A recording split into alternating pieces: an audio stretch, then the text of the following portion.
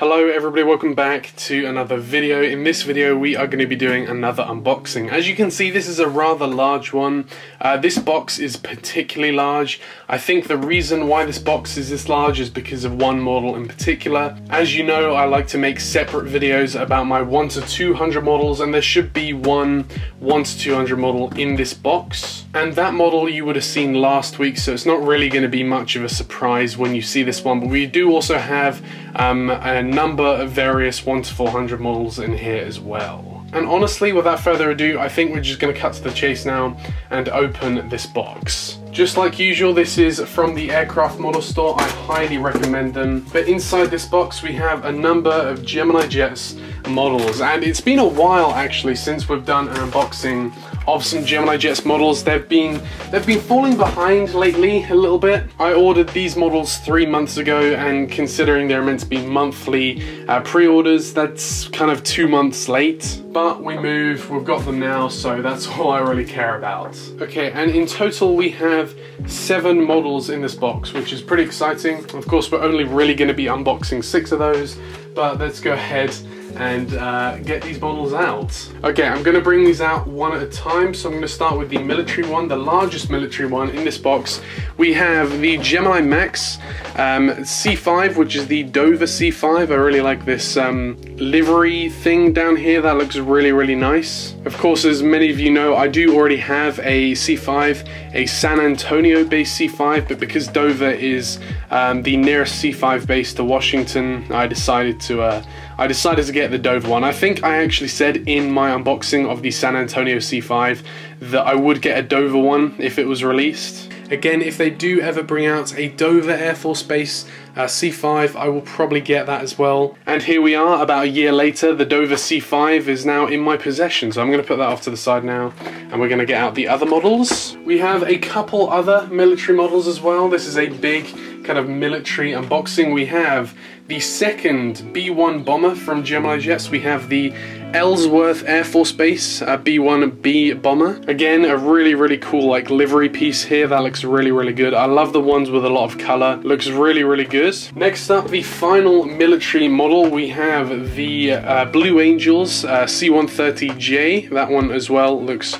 really, really good. Again, another C-130 with a lot of color. This will go very well with my United States Coast Guard C-130. Next up, of course, this one's a must. We have the British Airways 747. This is the new British Airways 747. I'm very excited to see how this one turns out, because the current BA 747 that I have is an old mold from Gemini Jets. I believe it was like a 2010 release or something crazy like that. So we have that one. We have we have another one, because you can never really have too many BA 747s. We then have another 747, but this isn't a British Airways one. We have the Cargolux 747-8 with the mask livery. This is the interactive series model. And then last but not least, we have the this model I'm so looking forward to, but this is going to be opened in another video. We have the Gemini 200 British Airways Concorde. I can't even fit this all into one shot, but yeah. So by the time you're seeing this, I will already have a video on this model out. I'll leave that linked at the end of the video, so if you want to go check this out, I would highly recommend you do so. But for now, we're gonna open these 6 1 to 400 models. I'm just gonna move this box out of the way, and then we'll get to it. All right, so I think what we're gonna do, we're gonna start with the civilian aircraft first. We're gonna open the British Airways 747s, I think, to start off with, and then we'll move to the Cargolux after that. We'll go through the Blue Angels, the C-5, and then we'll save the B-1 bomber till last. Okay, so I've now repositioned the camera so we have less of that glare, and here we have the British Airways 747. This is Golf Charlie India Victor November. This one is the same registration as the one we got in 1 to 200 a little while ago. And now, of course, we have the 1 to 400 version. So here we have the box. It's a very basic Gemini Jets box. So unlike Lufthansa and Air France, British Airways just gets the basic box treatment. To be honest, it suits the British Airways livery. We've got the red, the white, and the blue. So honestly, it kind of works. And yeah, without further ado, I guess we're going to go ahead and open this box. Okay, so opening the box now. Here we have the cradle of the aircraft. Okay, here we go. We got the top of the cradle here. Always very difficult to get off. We've got the plastic on the top of the model, and we have the, okay, we've got that slimy issue again. From the get-go, this is a very nice model. Just looking at it from here, it's a really nice model. I'm gonna put this off to the side now. I'm gonna open the second one, and then we'll get to reviewing this aircraft. And here we have the second model, also in perfect condition. And with the addition of these two 747s, I now have a whopping 12 British Airways 747-400s. Granted, they're not all in the regular liveries. I have 3 in the regular livery, including these two. I have 1 in the One World livery. I have the 3 retro liveries, and then I have 4 of the Project Utopia liveries. So it's pretty insane. I don't plan on stopping here. I would like to get some more of these to eventually kind of do some sort of Heathrow mock-up. I don't think I could get around to doing the entirety of Heathrow, but we'll have to see. So here we have one of the models. I'm not going to review both of them just because they're the exact same model. Neither of them have defects, so I'm just going to review one of them. Okay, so here we go. This is Golf Charlie India Victor November. This one is currently being stored at the Cotswold Airport. This was delivered to British Airways in, I believe, September 1997, I believe. I might be wrong on the month. But I definitely know this one was ordered in 1997. A lot of the 747s came in that year. I think that was the peak year for British Airways receiving their 747s. This one, however, this one is currently 24 years old. And again, as I said, it's being stored at the Cotswold Airport. I believe I got a photo of it. I'm not sure. I'll have on the screen if I did get a photo of this aircraft.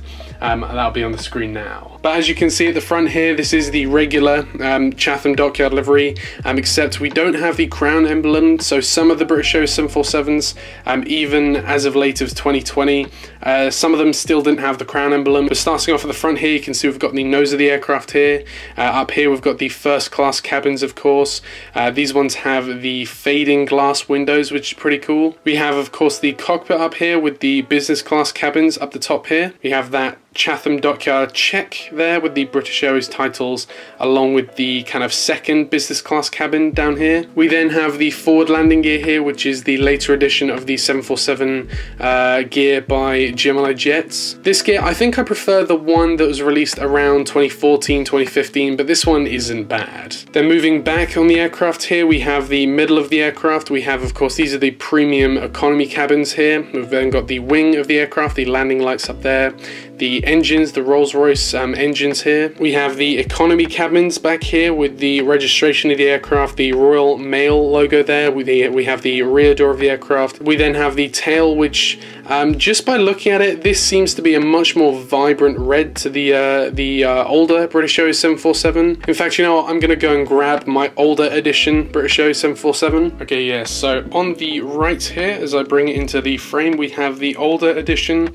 British Airways 747, and you can probably see on the camera that the left-hand side is the newer one, the right-hand side is the older one. So you can see that the red on this aircraft here is a lot darker, and this one's a lot lighter. Now that may just be due to sun exposure. Of course, when you leave your models out in the sun for too long, they do tend to go a little bit lighter in color, which is why it's always best to kind of keep your models in a shaded place, otherwise the color will deteriorate over time. But yeah, that's just really interesting to note. And with that, that does kind of conclude the British Airways 747. I will take a glance at the landing gear real quick. As you can see, the landing gear on the bottom here, we do have the suspension kind of landing gear in the middle here. And yeah, that does conclude this model. It's a really nice model. If you don't have a BA 747 in your fleet, I would highly recommend you get one of these. They are amazing aircraft. They're just a really nice mold in general. And with that, I do want to cut to a little Chinook intermission. Okay, we do have over there, we do have a Chinook currently hovering, and there he seems to be departing straight towards us there. And there he goes. Off to who knows where. I don't know where they go from here.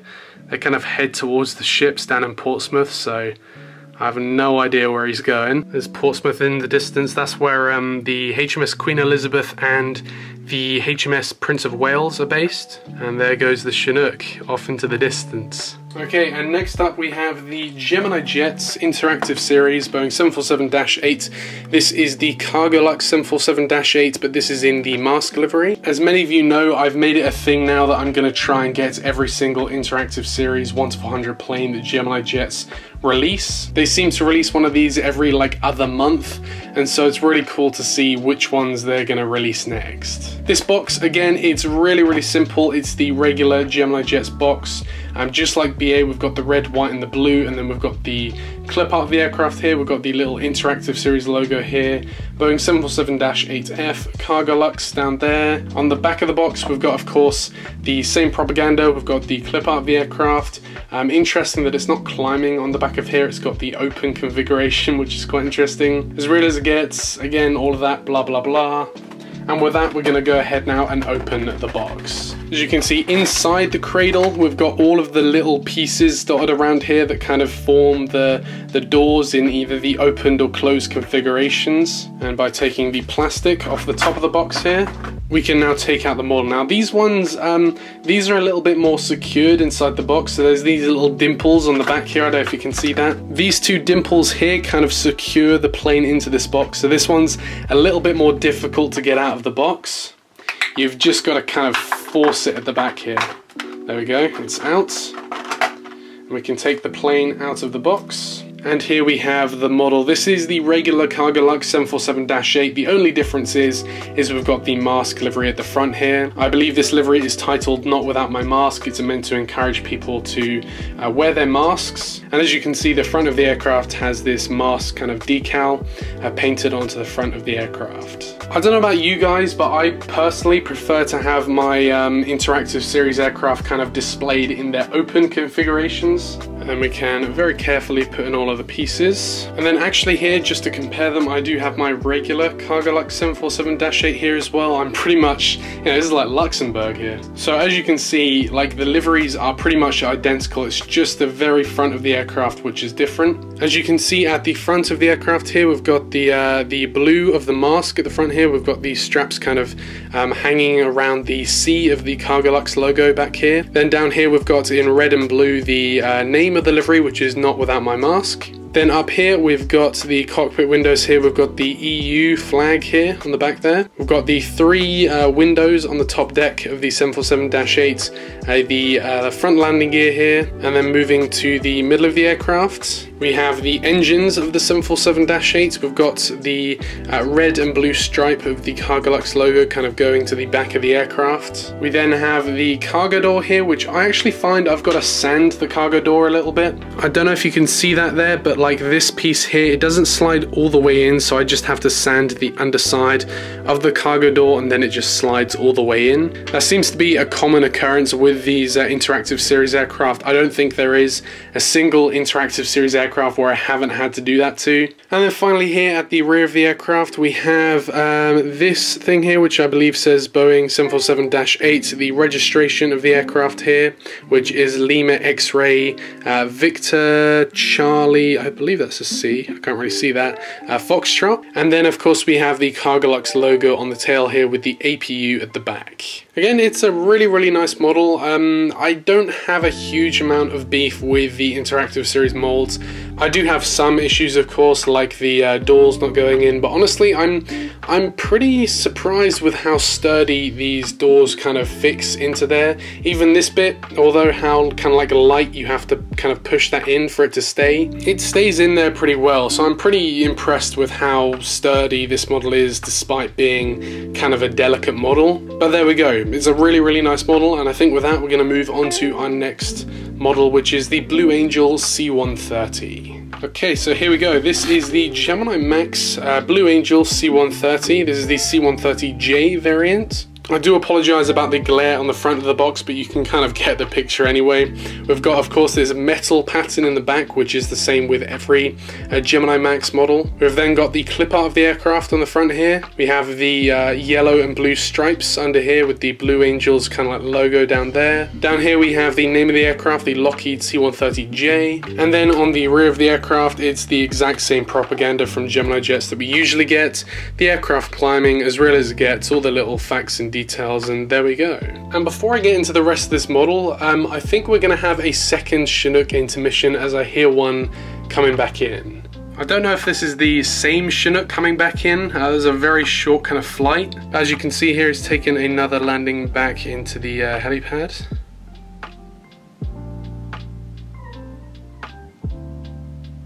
And there we go. With that, we can move back onto model. I think I'm just going to open this now.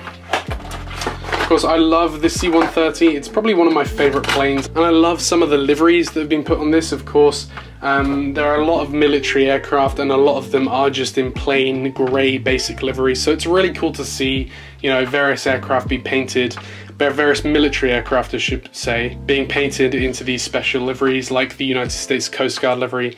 And to be honest, just a lot of these like really cool camo liveries look really cool as well. Like, of course, the Royal Netherlands Air Force C-130 that I have, that's another really nice one. Here we go. Here is the model, and we have a little bit of an issue with the props, I see. As you can see, the props on this aircraft, they're all kind of bent back. Now the props, I've had this problem before. I had this with, in fact, my United States Coast Guard C-130. It should be a really easy fix. You just bend them back into place. The issue would come if one of these was to break. I don't think I could fix this if one of these props broke off. They're so tiny, I think it just wouldn't even be worth it, but these should just be able to bend back into place. I'll try and fix those props later, but for the most part, this looks like a really nice model. Starting off at the front of the aircraft here, we have the C-130 nose. We've got the cockpit with the eyebrows at the top there. We've got the yellow at the front here of the aircraft. Then got the landing gear, which is a non-rolling landing gear, I believe. Moving back, we have the blue kind of main fuselage piece and the white on the top. We have those yellow lines kind of going back on the aircraft here with the Blue Angels title at the top here. Something that's quite interesting is you can see that there aren't just 4 blades on each prop. There are in fact 6, which is actually really unique. I believe all of my C-130s so far just have 4 kind of blades. You can see here on the wing of the aircraft, we have the United States Air Force logo there with a yellow tip on the end of the wing there. And then here at the rear of the aircraft, we've got, of course, the emblem of the US Air Force again. And then at the rear, we've got, of course, the tail.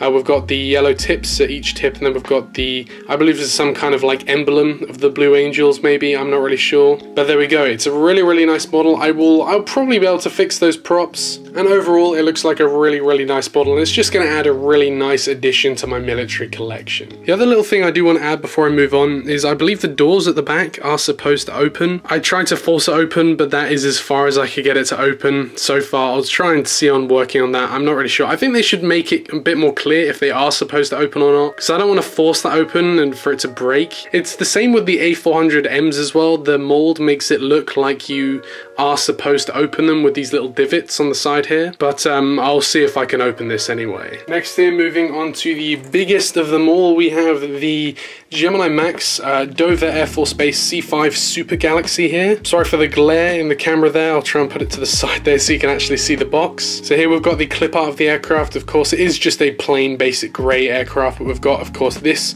emblem here at the back of the aircraft on the tail there. We then, of course, have down here the Lockheed C-5M Super Galaxy.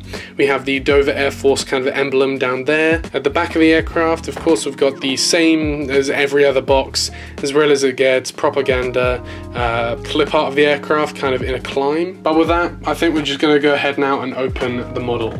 These are quite similar in size to the Antonov 124s, except these ones actually have good molds. As you can see, the C-5 does share a lot of similarities with the Antonov 124. We've got the same kind of nose shape here. Got, of course, the 2 wheels at the front, the over fuselage wings here with the 2 engines. It's just very similar. Starting off at the front of the aircraft here we have the door which opens up that way. Very similar to, again, the Antonov 124 and the 747-8 we just saw. Be very interesting to see if we can get an interactive series of the C-5. That'd be very interesting. Above there, of course, we've got the cockpit windows here. We've got the US Air Force logo kind of titles there. Got the boarding door here. Under that, of course, we've got the forward landing gear, which consists of 2 sets of wheels. Moving further back on the aircraft here, as you can see, we've got the engines of the aircraft. On the underside of the aircraft here, we have the wheels, as you can see. The C-5 has a very interesting set of like main landing gear here. We've got like 3 sets of landing gear here. It's a very interesting system they have back here, and I believe when these kind of retract, they kind of tilt sideways and then go in, so that's really interesting to see. On the underside of the wing here, we've got the USAF, which stands for United States Air Force. At the rear of the aircraft,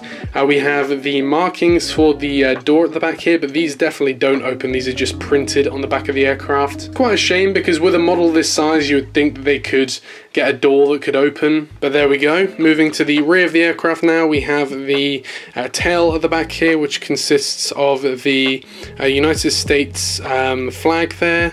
We've got the Dover emblem down there and some numbers and little details back there as well. Here again, we've got the United States Air Force logo back here, and then we've got, of course, the T-tail at the back here. This is probably one of the biggest T-tails in the world, but there, as you can see, we've got that massive T-tail at the back. Overall, it looks like a really nice model, and I can't wait to add this to my collection. And with that, we're going to move on to the final model of this unboxing, which is the Ellsworth B1B bomber. And then finally here for the unboxing, as I said, we have the Ellsworth Air Force Base B1B Rockwell bomber. This is the second B1B that Gemini Jets have released. We got the DJI Air Force Base B1 in, I believe, either 2018 or 2019. It's been a massive gap between that one and the release of this one, which is pretty interesting. What's quite interesting to me is we've had the B1, but then Gemini Jets hasn't really expanded on the bomber line. We haven't had any B-52s, any B-2s, any of the Russian bombers, which would be pretty cool as well. And so yeah, it's pretty weird to me that we've had kind of a lack of bomber aircraft. I mean, they've shown interest, of course, with releasing this one, and of course the DJI Air Force one in the past, but for some reason we just haven't had an extension of this line of aircraft. But as you can see, the box is just the same. It's pretty much the same as any Gemini Max box. We've got the Ellsworth stripe here. Every Air Force base kind of has their own unique stripe, just like the Dover C-5 had this stripe down here. The Ellsworth stripe is this one on the box here, and you can see it's replicated onto the tail of the aircraft there to just kind of distinguish where this aircraft comes from. But with that, I think we're going to go ahead now and open the model. Here we have the B1B. Man, that looks so good. This is one of the only planes Gemini Jets has ever made with kind of tilting wings. It's very interesting, the mechanics they have behind this. But yeah, here we have the model. It looks really good, and it's such a unique little model. I would highly recommend any of you to get this if you don't have one of these. So the main feature here is, of course, the wings. They do extend out this way, and when you extend one, the other one also comes out. With the wings out like this, this is the takeoff configuration. Of course, with the wheels down, you would only really see the wings like this. Of course, with the wings out, they can then add flaps, which of course increases lift. But of course, the wings do also go back. You would only really see this in flight. The B1s can exceed the speed of sound. The B1A initially was faster, but that was cancelled by the Carter administration, I believe. And then the B1B was put into production. This version is a lot slower than the B1A, however, it can still break the speed of sound. I don't believe this can reach Mach 2, but I believe the B1A can reach Mach 2. Again, I might get some of this information wrong. I don't know a ton about military aircraft, but to my knowledge, that's the case. Only 4 B1As were built, and then 100 B1Bs were built, and actually the first B1B was retired just a couple weeks ago. The US Air Force are starting to slowly fade these out, and I mean slowly. I mean slowly because the last one of these will be retired in 2036, so we've still got a very long time with these in the skies. But that 100 is starting to dwindle. It's going to go down to 98, 97, 99, and of course eventually we'll just have the last one operating. But with that being said, we can now go take a look at this model. Of course, starting off at the front here, we've got this very dark grey nose piece here.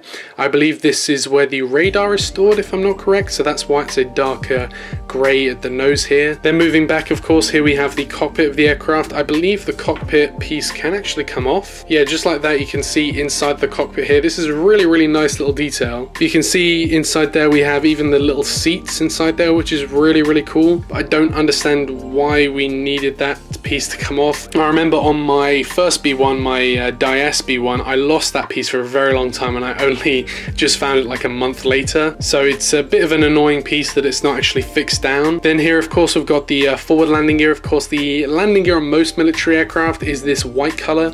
I'm not exactly sure why it's white. If anybody does know, this is the same on, of course, the C-5.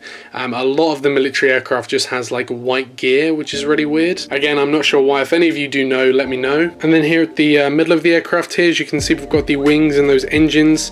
On the underside here, where are the bomb doors? I believe those are the bomb doors there with the main landing gear here. So these don't drop nuclear bombs.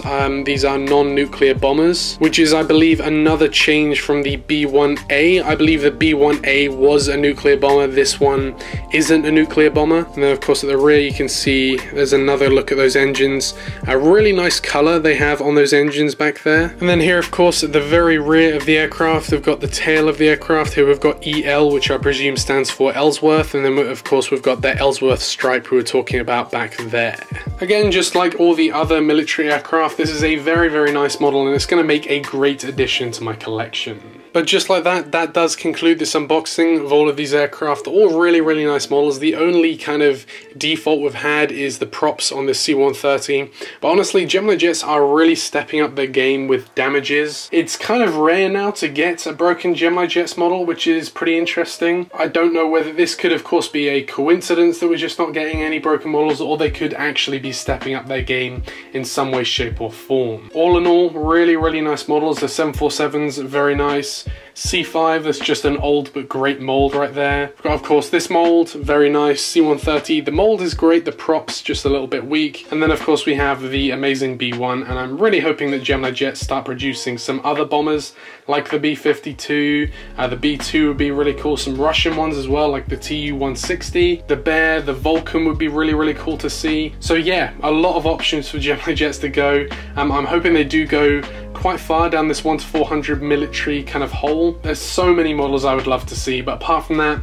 I want to thank you very much for watching this video, and I will see you in the next one. Bye.